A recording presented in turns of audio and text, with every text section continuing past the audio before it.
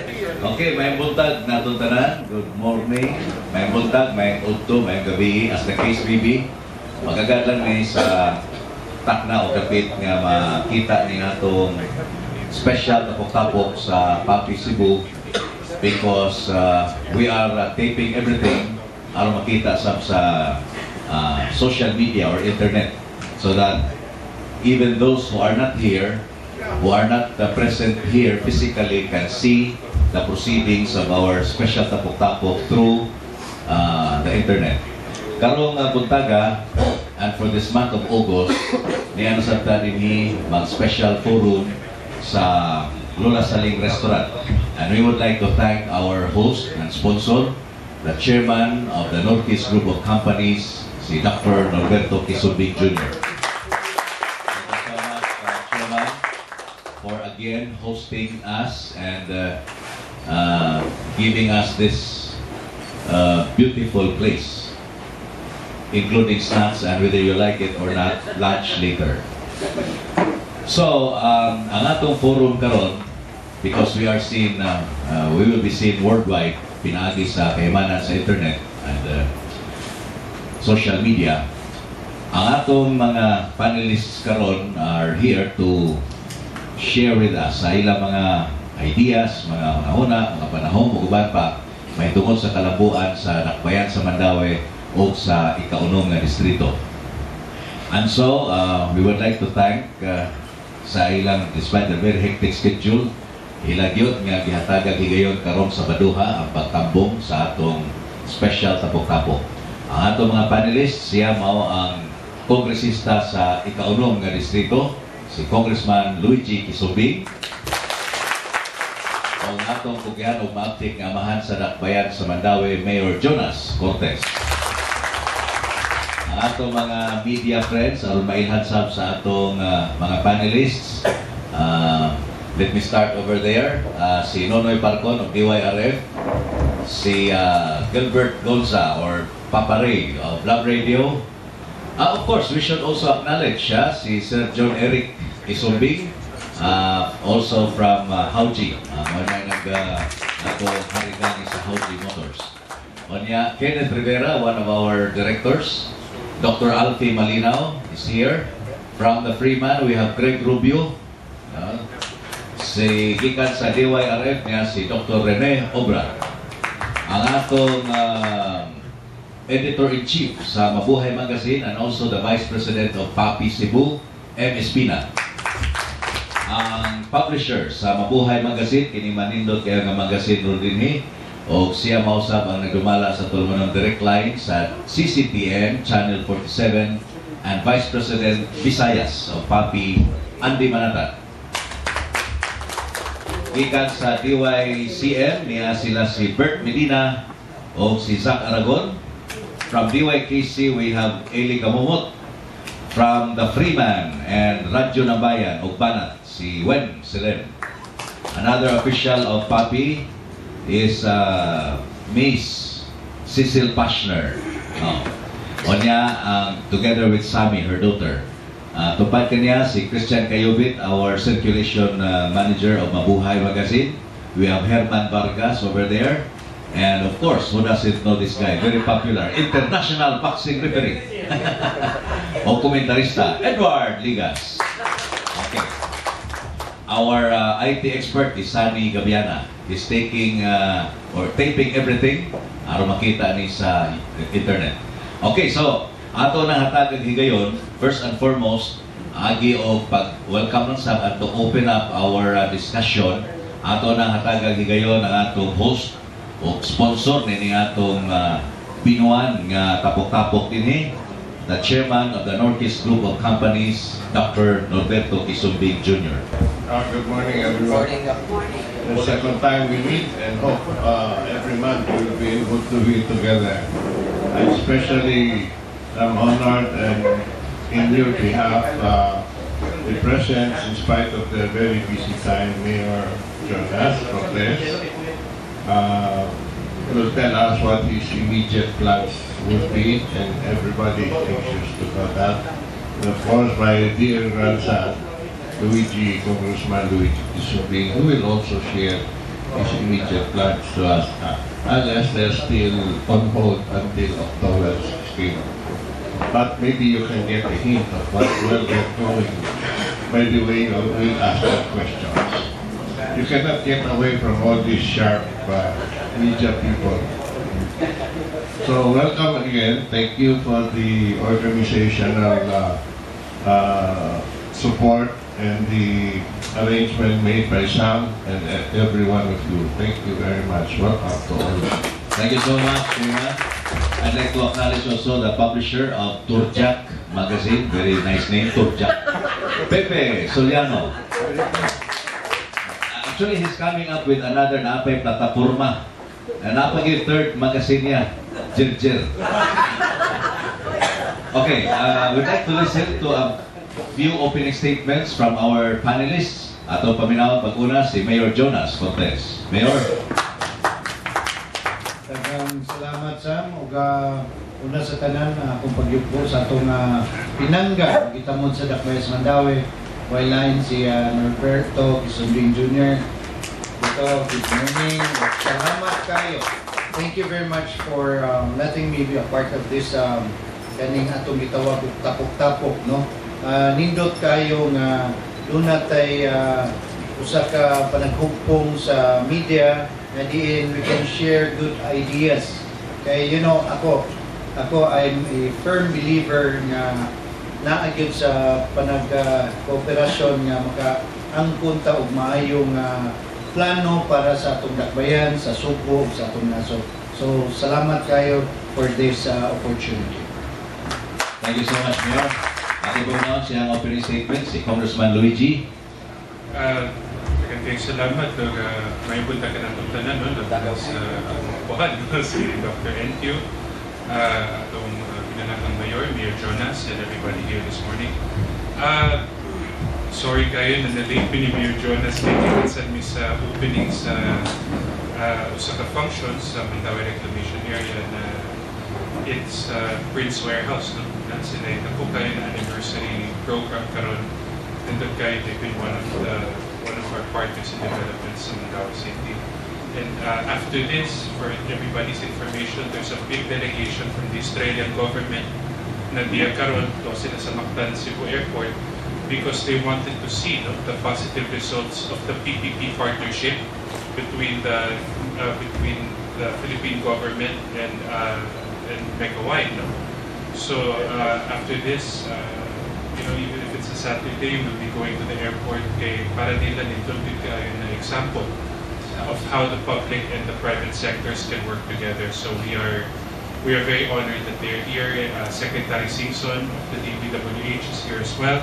Si Secretary Balisacan of the NEDA, just to show how important Cebu is para sa plano sa national government, especially our airport. So we're very happy to see so much development in Mandaue City and in the greater Metro Cebu area. Okay, thank you so much, Congressman. Again, ato sa pasalamatan sa ilang pagtambong din sa atong forum bisan sa ka-hectic silang schedule. And we would like to isalot na itong pasalamat, kinasgasing pasalamat sa PAPI Cebu, ngadto sa Norkis group of companies for sponsoring also, no? One of the sponsors nato, one of the major sponsors nato Musika Tawa nga pagabuhaton karong gabi sa Cebu Business Hotel. Onya nalipay ta because Chairman Quisumbing promised that full force yun Norkis group of companies nga mutan-aw dito sa atong pasundayan. Thank you. Okay, so the table is now open for questions. Unahon nato dito kay mo na mi signal si Pepe Soliano. Aron maka-accommodate nato tanan, i-limit lang nato 2 questions each. Or maybe one major question, one follow-up question. Okay. Salamat sa Sir Sam, ayong budag sa tanan na sa atong bisita. Panelists sila si Dr. Quisumbing Jonas Congressman Luigi. Ngayon ko katapusan na to, primero na to today, pasasagis budag to ang bahin sa traffic. No? Dahil mga statement din si Dr. Quisumbing ihimo sa gikapitalize sa ubang sektor, isaway siya sa imong statement bahin sa issue sa traffic. Kinahirapos ang buwan sa Hulyo, gisugdan nato Mayor Cortes ang dry run. Kini atong 2 ka buwan rerouting, no? Nya daghang isaway, daghang nalipay. pasabot nga nakita nila ang resulta ba, pero kung pauta na sa buha ka po, simana ng kapin nga patuman nato, usay feedback gikan sa naglaing sektor, even na sa traffic department, o personal yung assessment sa atong. Maraming salamat, Pepe, no, for that wonderful question. Sa tinudan na lang, before na ito implement ang one-way scheme sa SB Cabaho sa Plaridel, huwag pa kita kasugod, daghan ng nilikramo, no? Apan, kaluis Ginoo, so far as Cebu, Talisay, ni-appreciate sa maong ibuhat na ito kay mas niluag. Ato ning ibuhat, actually, isugdan na ito sa core, sa city core na ito, ang ganing SB, maunay na sa sentro yun o Plaridel. Atong gisugdan kay di ta gusto nga entire Mandaue atong usbon ang kuhan. So ato ning i-gradual. Karon nga niluwag ang city core, ato na sa ning palapdan. Gani ang sunod nato ato na ta subang dako nga naatay mga intersections, no, nga pagasiratan unya pamupaan nato ang cycle, like for instance ilawom sa kuan pakuan nato cycle para di na kay ma-congested ang ilawom sa flyover sa subang dako. And another thing, atong rong i-studyohan, nakita nato, you know, ang population sa Mandaue, ako lang ipaabot ninyo, last 2010 census, ang atong population was only 336,000. But we had a traffic count sa Kuanjayka. Nahibawan nato nga ang volume sa traffic is 377,000 vehicles passing through Mandaue. Mas daghan pa sa populasyon sa tao sa Mandaue. In other words, ang Mandaue kitay giagian sa tanan, arterita, no? You cannot go, mo na gingon nila, gateway. Mo na gingon nako, no, sa makadaghan nga, the Philippines is the center of Southeast Asia. Cebu is the center of the Philippines. Mandaue is the heart of Cebu. Inguan na ka-vital ang Mandaue nga giagian ta sa tanan. From Consolacion to Bugo, you cannot go to Cebu without passing Mandaue. And you cannot leave Cebu without passing Mandaue. Kaya ang bridge na to going to the airport nas Mandaue. Mo nang gianam-anam na to, no? Hopefully, from sa atong lain-lain sectors, no, nga musabot sa atong implementar karon, we are not doing this for us, kami mga opisyalis, we are doing this for the entire Cebu. Kaya apektado tanan ang ekonomiya. In fact, niluwag-luwag. 3 weeks ago, we had a meeting with Mandaue Chamber. May kaniad to manggod. Kanirong kuan, kaning atong truck ban, nakatabang magini. Nihangyo sila through sa kuan sa chamber nga pamupan from instead of 8 o'clock. Makabantay man kita. If you go to the north, kung mag-truck bantal, luwag yung kayo ang basak. So, mo nang nihangyo ko nila nga atong ibalik og 8 o'clock. No? So, kung ano ganing sakripisyo ba? Di man ni mahimo nga wa tay mga sakripisyong pagabuhaton. So nakita man nato nga ang atong one-way nga gibuhat niluwag gid ang traffic sa Mandaue. Hopefully kay naami bag-o rong nakig-meeting ni Frank Brazil sa head sa Lapu-Lapu kay, you know, problema ang old bridge. That bridge na ginay design flaw, no? Kaniadto mong nakaraan. Nakabantay mo nga ang gikan sa bridge, if you go to Lapu-Lapu, ditso dayon og highway kina Quezon Avenue. So when I had a chance to talk to Frank Brazil, ako silang gihangyo nga mahimo ba nga i-priority nato going to Patalinghog kay i-free nato ang kuan makay inighunong ko iniglugsong hunong din traffic and spillover abot sa UCLM. Kay imagine ditso kag lugsong nga highway dayon. So among gihangyo nga ang from Cebu City, City Hall to Market nila, ari mo agi ilawom sa bridge. But unfortunately, na privately owned na siya sa GMC. Hopefully ma-negotiate ni Mayor Paz Sagasa para maluwag ang traffic, free-flowing ta. Kaya naman sa tayo ibuhat through the effort of Congressman Luigi Quisumbing nga para ma-avoid na to ang left turn o going to UCLM o gikan kas Mandaue kay mabatol mahimo man siya choke point kay nay mangliko nya nagikan sa bridge from Lapu-Lapu obstruction sa flow. So ang gibuhat nila ni Congressman gibuhatan na to service road ilawom sa bridge. If you want to go to UCLM, you have to use this nana siya nanas pipeline ang budget. So again, I would say ang traffic na ito niluwag sa one-way traffic scheme na ito. Okay, maray. Question? Edward Ligas. This question is addressed to Mayor Jonas Cortes and Congressman Luigi Quisumbing. Mayor Jonas, this will be your last term, and during your incumbency, you're able to show your leadership and stewardship. You were able to simplify the procurement of permits and licenses sa mga negosyante sa dakbayan sa Mandaue. Stability and continuity ang gikinahanglan. Kung ang imong successor aside from traffic, unsa may lain pa nga iyang hatagan o panahon sa dakbayan sa Mandaue? You know, garbo dumog na ko nga Mandaue sa usa sa giilaron sa mga shining bright na mga lungsod LGUs nga dunay bright future. You know, it's because of the PGS, Performance Governance System. Daghan tayo mo tanan ninyo sa may PGS, isod-isod lang sa mga empleyado. No, it's not. Actually, Performance Governance System is planting the seeds of good governance through a well-crafted strategy. We have a vision, we have a mission.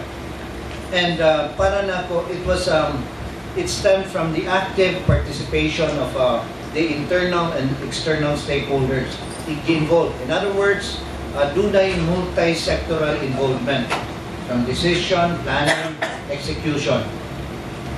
Garbo ni nako kay ang Mandaue, you know, sa entire Metro Cebu, we are the only LGU. Supposedly, ang Cebu ni sud na sa time ni Mayor Tami, but unfortunately, wa mapadayon, wa ko kibaw kung sa rason. Pero garbo na ko na nakapausap ni sa sistema sa panggobyerno. In fact, modesty aside, I would say the things that we're enjoying right now, it's because there is business confidence. No? Tungod ang mga negosyante, doon ay pagsalig, and that's exactly why nga naatay daghang projects nga gibuhat karon. Tungod kay ang mga negosyante ni bayad sa gusto nga buhis. Mo na nga ang ampo lang hangyo unta kay ang PGS 4 stages ni. Initiated, compliant, proficient, institutional stage. I pray and I hope na mo pasarta before mo end ang akong kung dili man gani usara gyud akong giyangko nga magsunod padayunon ang good governance. Okay, to me, I firmly believe, no, gikan sa among apuhan, gikan sa akong amahan, na nagsilbi o gipangga ang atong dakbayan nga panggaon padayunon nato pagpangga kay kami nagtuo that good governance is good politics. So kani usara gyud akong gikuan daghan, and this is my last term. Akong paningkamutan nga musunod nga padayonon gyud, and I have seen good leaders, no, nasa kong tapad, you know, garbo dungog nako. Sultihan ka mo, dili ni pagkuan kay tungod si Congressman niya diya si NQ sa akong tuo. This is the first time ever nga ang kongresista sa 6th distrito o ang mayor sa Mandaue, dakbayas Mandaue, nagkahiusa. That's exactly why we have billions worth of projects na nagsuod sa Mandaue. Well, sakripisyo tagamay, traffic, but we are doing this na dili para karon, para sa umaabot mga katuigan nga ang nagsunod, the next generations makapahimos. Kay ug dili na mo implementa ni Congressman ang drainage, ang daan, pagkonkreto, kano sa pamanday. No, ug amo ning ikuan kidaghan ningon nganong karon man i-hold unta na ug amo ning i-hold karon ni congressman 6 months unya na next year na nasa election ba, that will take another year nga mukuan. So we have to do this karon wala panahon kun dili karon. So salamat kayo sa maong pangutana para nako daghan kayo no na patan-on pa man atong kongresista no. Sa edad pa lang, daghan. Luigi has many more years nga iyang ikaalagad sa atong distrito o sa atong dakbayan. Labi na sa atong dakbayan sa Mandaue. Okay. Same question back to Congressman. For Congressman Luigi Quisumbing, since early 2014, you have been making rounds sa different barangays sa 6 distrito.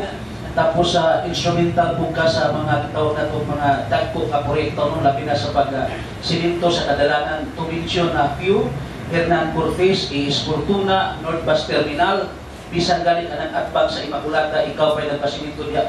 Akong pangutana, na ako man kayo sa katermino, if in case di ka mo padayon sa Congress, unsa po imong angay ka no, ipabuhat sa imong musunod nimo, o ikaduha, unsa may kasagaran yun nga problema nga idukol nimo sa imong mga constituents di lang sa 6th distrito labi na sa dakbayan sa Mandaue. Loaded kayo question mo. Well, parang ako, that's to give credit where credit is due. Dili ako instrumental sa paghatag sa mga projects. This administration has been very aggressive sa infrastructure development. Kasabot yun sila na one of the primary drivers ng atong ekonomiya is infrastructure spending. No? Gani, this is one of the biggest attacks against the administration is that kuwang gihapon no? Ang infrastructure spending. Pero nakita na to, maybe in other places, we don't know, pero there sa probinsya sa Cebu, naghan yun kayong proyekto ang administrasyon. Especially, kasama sa naikisot ni Mayor Jonas kanina, dito sa 6th distrito sa Mandaue City because again, this is the first time in many years that the local government, the national government, the barangay governments are working together as a group. In many cases in the past, tungod sa mga away-away sa politika, we had projects that would never take off. No?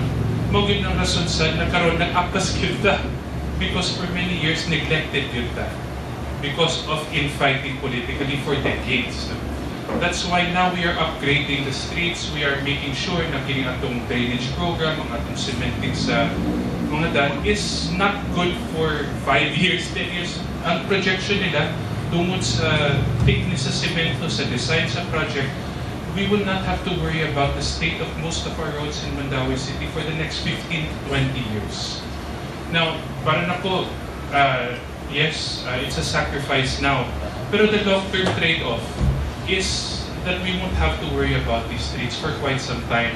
Dili pareho sa una nakadatuig na agad tayo bago na asfalto, na tayo bago na proyekto, in the same place over and over and over again. If you go to Hernan Cortes, if you go to Fortuna, tanaw ninyo. Ang thickness ng semento na bago compared to ang existing, it's a world apart. Again, this is not just because nitabang si Luigi, nitabang si Jonas. This is because this administration believes in Cebu. And that's why they have been downloading projects for the last 5 years para sa atong distrito. And we're very happy for that. Okay, this is not for us. This is not for our generation. These are for the generations of Mandaue-Hanos to come. Okay. Andy Manata to be followed by Ed. Salamat Sam. Ay buntag sa atong mga panelists. Mayor Jonas, Congressman Luigi. Sa di pangungutan na ma-appreciate na ko sa inyong team kay sa inyo nag-iingon karoon pang panahon na naka-team ang congressman o ang mayor. Although di man ko langyaw sa Mandaue City kay my grandfather is from Labugon. Yeah. Then usa sa akong appreciate kini inyong development nga inyong itambayayungan kunya ikaduha kini inyong suga bitaw sa traffic tabyo o doon na naging orasan O digital. O timer. Kung sa ubang siyudad, wa pa maging nakasunod. O, muna nga, nalipay ka kung naka-team up mo na ikaduha daghang kay mong development nga nahimo. So, ang ako appreciation to na kining ako pumunta na partis politika. Ako ni patubag nila doon, Mayor Jonas ni Congressman Luigi. Congressman, doon nababag kayo sa ka-term. Unya si Mayor Jonas, last term na lani. Sa akong nadunggan, ako ni pa-confirm yung duha nga tinood man nga mag-ilis mo si Mayor Jonas mo ibang congressman sa 2016 nga ikaw na yung magmayor sa siyudad sa Mandaue. So sa tinuod, wala pag yung final, no? Pero there have been many talks, many rumors. Ang para lang na mo, ang underlying philosophy naman ni Mayor Jonas, if I may boss, is that we both have a very deep love and appreciation para sa city of Mandaue. Whatever decision the party will make, kay ito is a party decision, no? Dili man na basta lang decision ni Luigi, basta lang decision ni Mayor Jonas, ang will consultative. So we will consult with the party. But whatever we decide, we want to assure everybody that the foremost and primary consideration is the future of the city. Jonas, same question, Mayor. Well, actually, no, pariha may parugangan na ni Congressman Luigi Quisumbing natay pundok nga gilabanan. Doon na yung mga initial nga panagsabot apan maghuwat mi sa husto nga panahon. Unya, labaw sa tanan. Sakto ang gingon ni Congressman Luigi nga gugma sa Dakbayas Mandaue. You know, Mandaue is not about Congressman Luigi Quisumbing. Mandaue is not about Mayor Jonas. It's about all of us living and loving Mandaue, no? Kani Mandaue is about natong tanan, no? Kami ni Congressman ang pagtinabangay. Mo nang dunay ustong panahon nga ikuan apan kami. Rest assured, naglihok mi Congressman sa para sa pagmaon sa nan dili ni again ako ang ako good governance is good politics. Unahon-una na to ang pagserbisyo. We will finally know in October, no? Once mag-filing, doon na yung mga kuwan kayo. Ano na yun ang buwan na? Claro. Ms. Vina, to be followed by Dr. Robra. Thank you, sir. Good morning, gentlemen. Sir, thank you. Congressman Luigi and Mayor Jonas. Last night, sir, it took me 2 hours to go home to my hometown of Consolacion. But then I saw that ang mga tao, ang giblame ang LGU man dayon. Along the way, daghang kanang drainage, o kining DPWH. Murag sila atong ang i-blame mo tingali Mayor Jonas. Okay. What like the proper signages minana bitaw. And the second question is that Mandaue suffered a major black eye the other day kasi itong ambos down si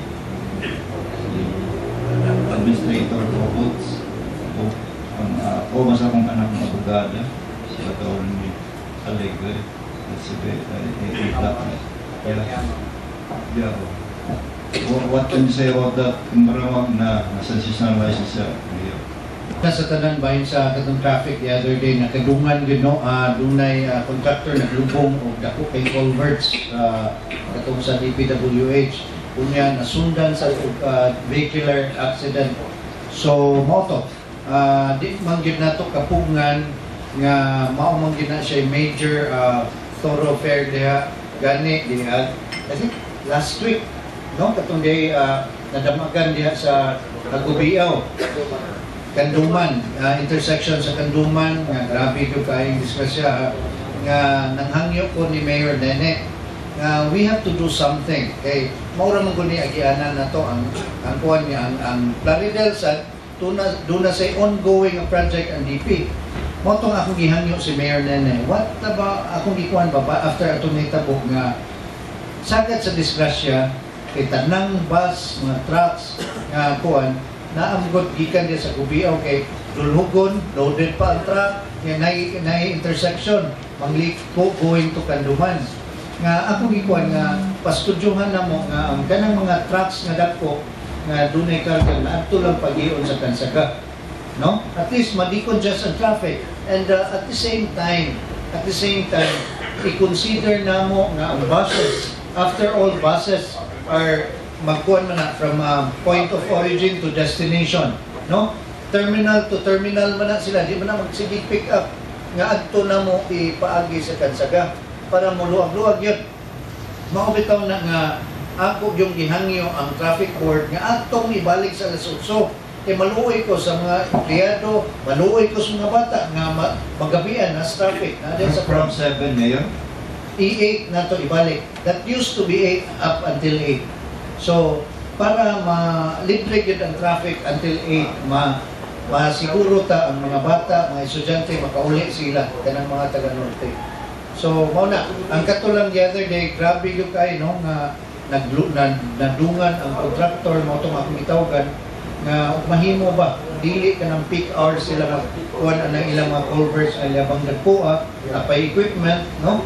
Unya, peak hours, musamot, natiwasan na dunay bangga.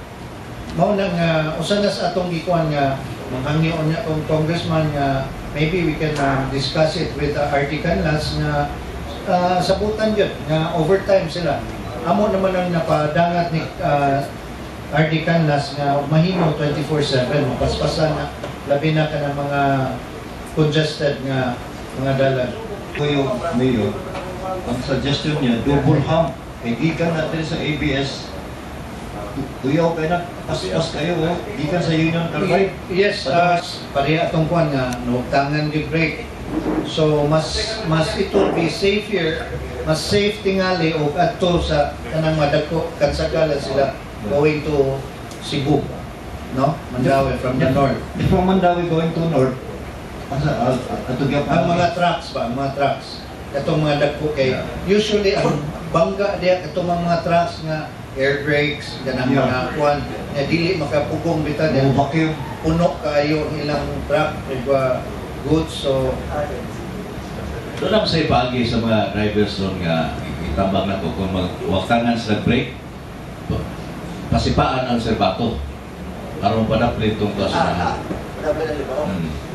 Well, noted, no? Noted ang katong hams o sana ato ikuan niya katong mga traffic signs. Ibalik, there used to be traffic signs kung sa Gubiaw nga kuan na siya, accident prone, ano niya. Katong mga kuan.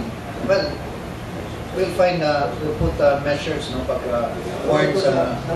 Sa lipa diri sa Pikas site, ato nang tiwason na diri, Dr. Obra, to be followed by Greg Rubio and Dr. Malinaw.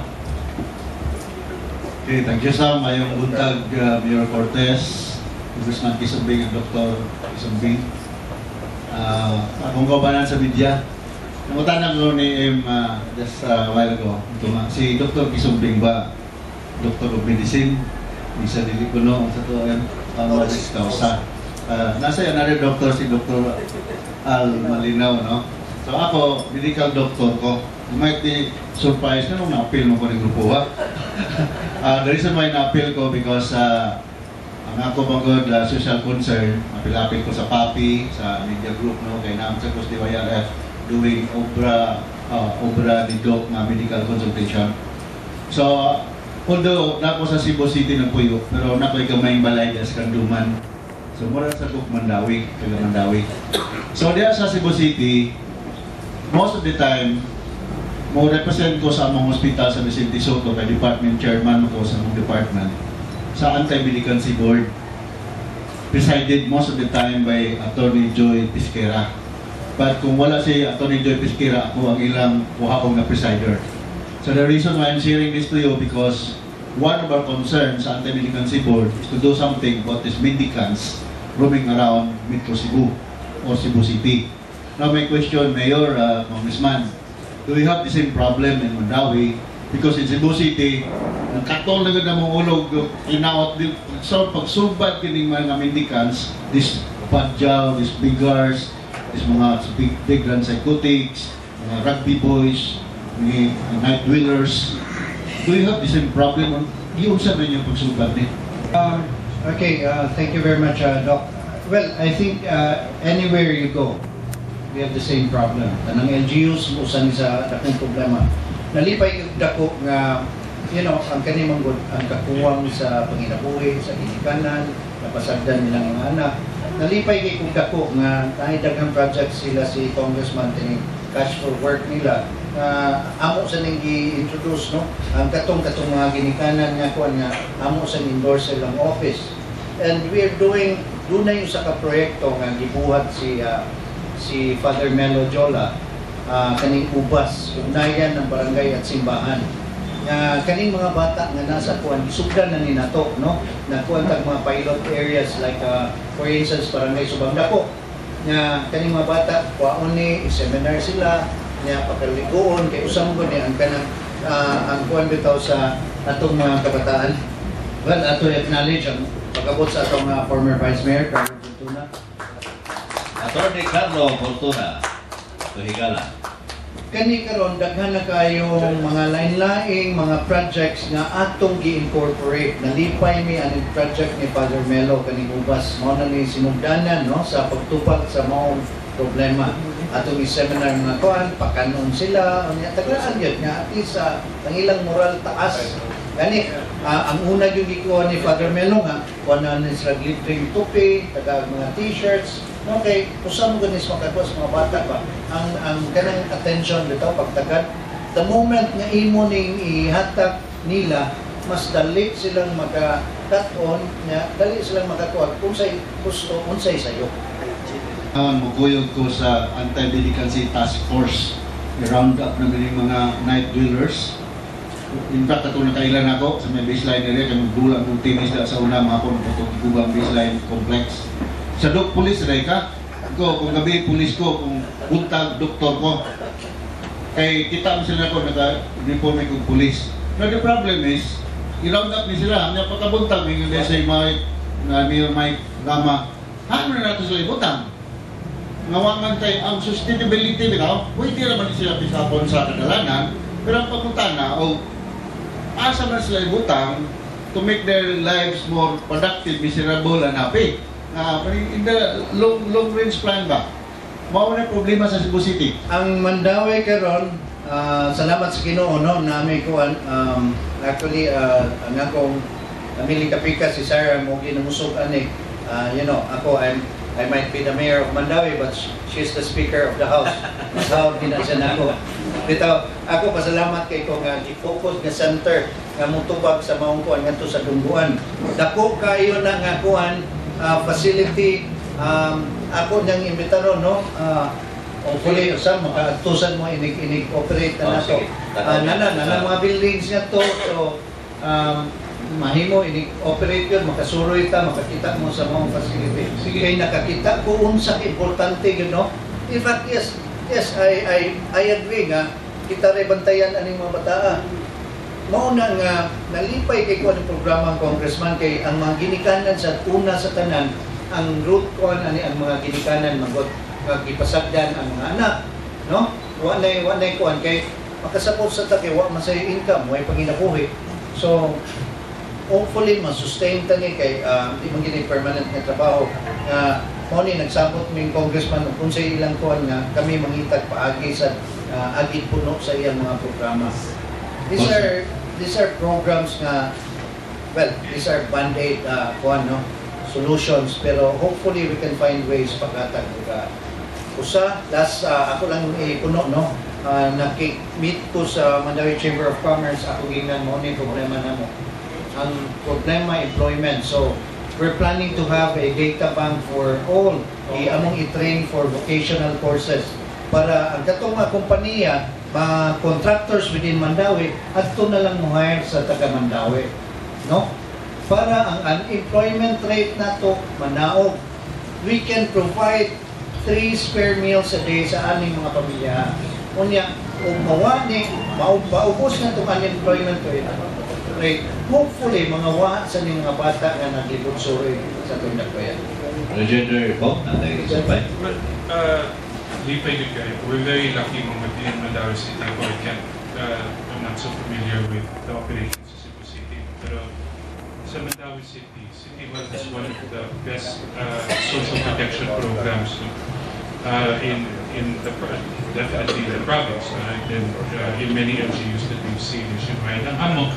We've been working very closely with the DSWD, with the Department of Health, and most especially sa education cluster, no, sa DepEd's TESDA, to be able to provide livelihood assistance, to be able to provide scholarships, no, labi na sa TESDA scholarships, para na mo, ultimately, sa hingin ni Mayor Jonas, these are all band-aid solutions.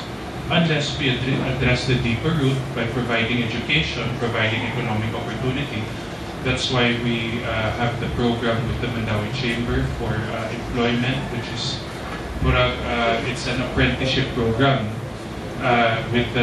especially with the K-12 program of the DepEd karon, that will focus heavily on technical skills, which para na po is tremendous help. Okay? One of the major problems that we have is that there's a large number of unemployed nationwide, but it doesn't jive with the fact that there are also a large number of job vacancies nationwide. Ang problema din nato is the matching of skills with the available jobs. And TESDA and the K-12 program can help to fill those gaps.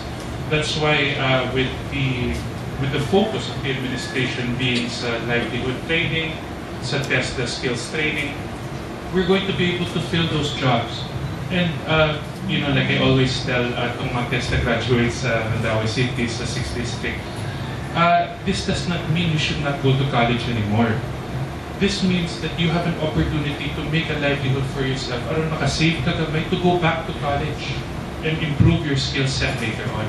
That's why, for me, it's very important to continue to help to provide opportunities, to craft opportunities for the parents and for the children. That's why we have these programs, education. We have the ALS program as well. So we are hoping to provide as many avenues as possible for upliftment para sa talent.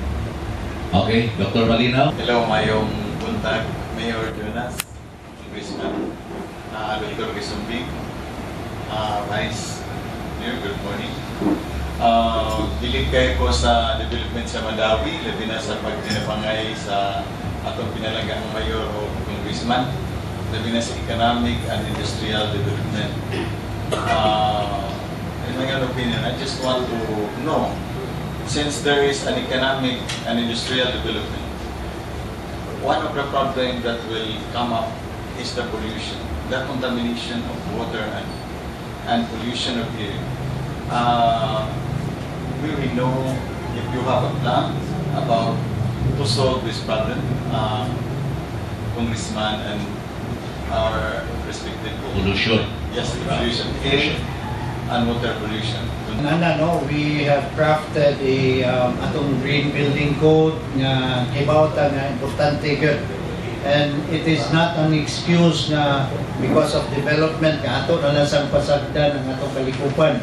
Nana sa pipeline unya labaw sa tanan gi-incorporate na nato sa atong CLUP, Comprehensive Land Use Plan. Kay ang Dakbayas Mandaue usata sa nawahi na gyud ang last nga kuan supposedly every 10 years ang last nga CLUP panahon pa sa akong amahan, and gusto ko nga sa di pa ko mobiya nga mapasar nato ang Comprehensive Land Use Plan ug ang kaning atong Green Building Code. Kay nahibaw ko kung sa importante the things we are experiencing right now, no, kaning tungod ni sa resulta sa atong pag-abuso, kaning baha nga atong nasinati tanan. And well, ako lang i-share ninyo na atay ipalit nga kaning vacuum suction truck nga dagko kayo. Every time, you know, every time mag-operate ang trucks, magkuhan ang mga siltation sa atong drainage, ang masuyok basura. So, in other words, kaning mga baha tungod sa atong pagpatakag labay sa atong basura. And we cannot blame the people from Mactan nga sa aning mga basura. That's exactly why we need cooperation.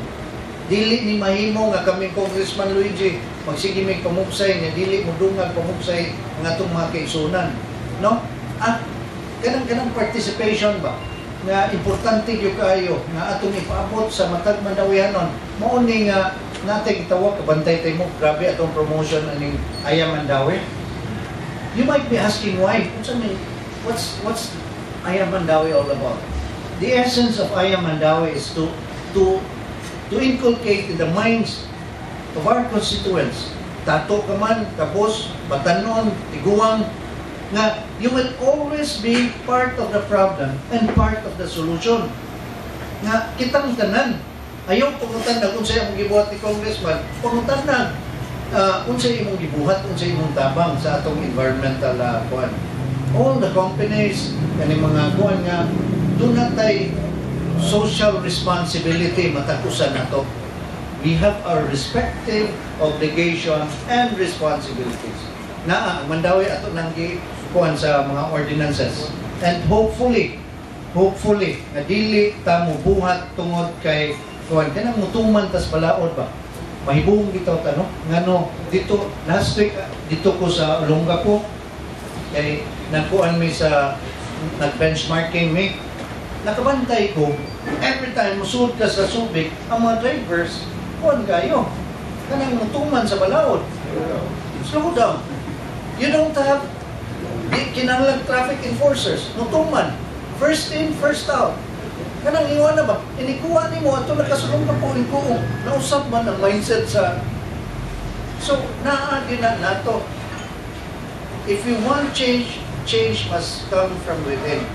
Dili kay mabuhatag na wala ordinansa o buwan. Punta ato sugdan atong tanan, no? Yes, Doc, we're doing this in Mandaue. Hopefully, ang transformation ba, magsugod natong tanan. Okay. Oh.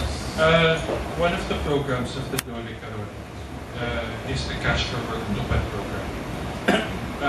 What it is for 10 days, the Dole will sponsor a certain number of workers na barangay niya.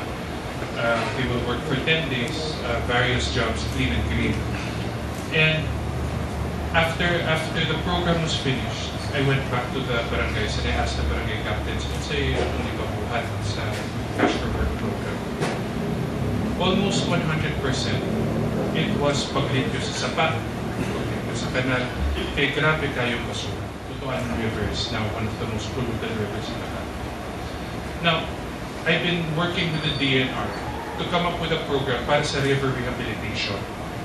Importante kayo na for our long-term future because Butuan for the longest time has been the primary waterways in the towns. So we are trying to come up with a program together with the DNR for rehabilitation. And we are also working with some people that have experience the Pasig River program, etc., MMDA, to find out what we can implement sa Mandaue City to rehabilitate Butuan. Pero at the root of everything, sakto din si Mayor Jonas, is we have to be able to enforce personal discipline na dili na punta malaba. I remember I saw a cartoon where there was a blank wall, there was nothing there. One person walked by, tanaw niya, nasa yung candy, nasa yung wrapper, yung kilapay, there was nothing else. And then, the next day, the nagduha ka tao, nakita nila, namin nalabay o candy niya, kamisan, kung ilapay.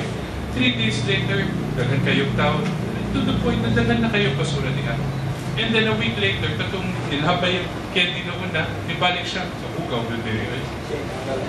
But the point is, we have to all start with personal discipline.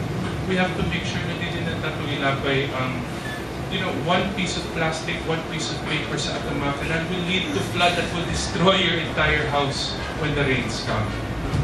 So sa Tappok we are doing everything we can to make sure that we can correct some of the problems that are existing karon. But at the end of the day, mubalik mo na. The clutter, the pollution, the clogging sa mga drain, mubalik yun na unless we take personal responsibility to make sure it does not.